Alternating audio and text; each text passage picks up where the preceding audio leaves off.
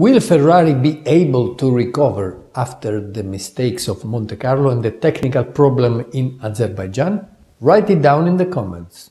Perez makes a great start at the Baku Grand Prix. After winning in Monte Carlo, he was very motivated. This shows that motivation is always very important, even when you start in the back row. Great Red Bull winning.